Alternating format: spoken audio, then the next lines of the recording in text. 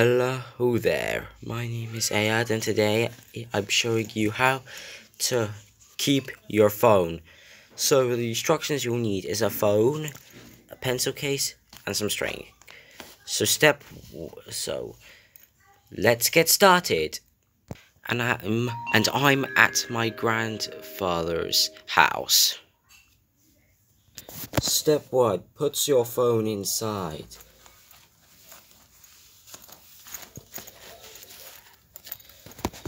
Step 2, close it.